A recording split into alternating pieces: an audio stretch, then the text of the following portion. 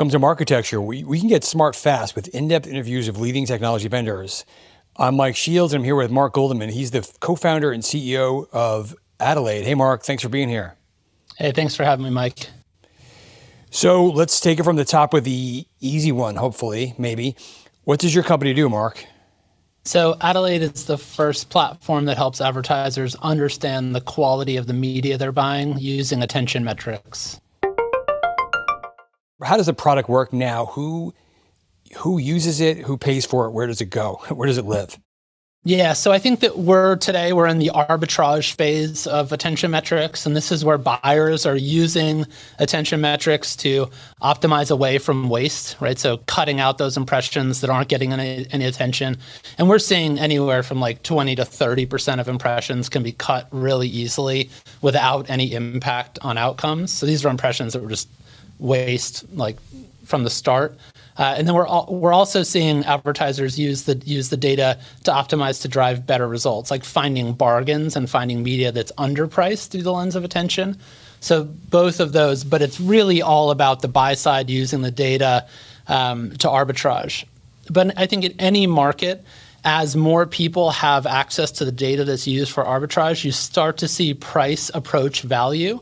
And as price gets really close to value, the value of that arbitrage shrinks, and it becomes more beneficial for the buyer to just ask the seller to guarantee using this new metric that they were using from arbitrage. Okay. And so that's where I think we will start to see in the next 18 months the market shift from buyers using attention metrics for arbitrage to actually starting to transact on it.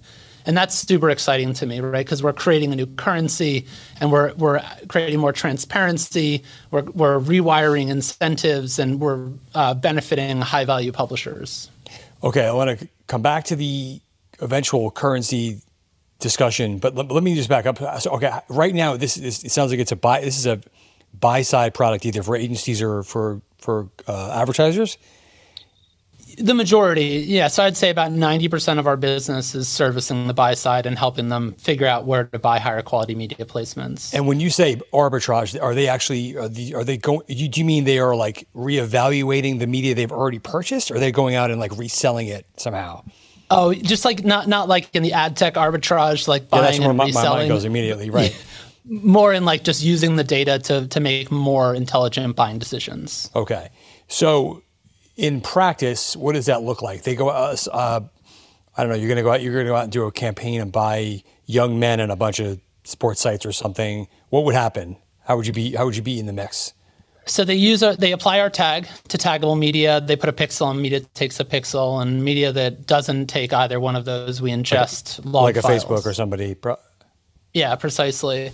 And then we build a dashboard, and that dashboard shows the AU is our metric. So it shows the AU score on all of the different placements. And then advertisers can cost adjust and understand where they're getting the highest quality media. Now, I mean, media is only one factor in deciding where you want to spend. So they still have to take into account the audience and the context. But what we see is advertisers shifting budget towards placements that drive higher AU. But so are you a planning pre-buy tool, or do you also just do some advertisers run stuff for a little while and then use your product to evaluate whether they should make changes, or both? Well, that's the great thing about attention is that any place that you use impressions, you can adjust the quality of those impressions using AU. So we started as measurement, right? That was sort of our bread and butter. We were applying tags, building dashboards, but very quickly advertisers came to us and like, oh, we can use this data for planning. We can use it inside of our MMM. We can use it for programmatic.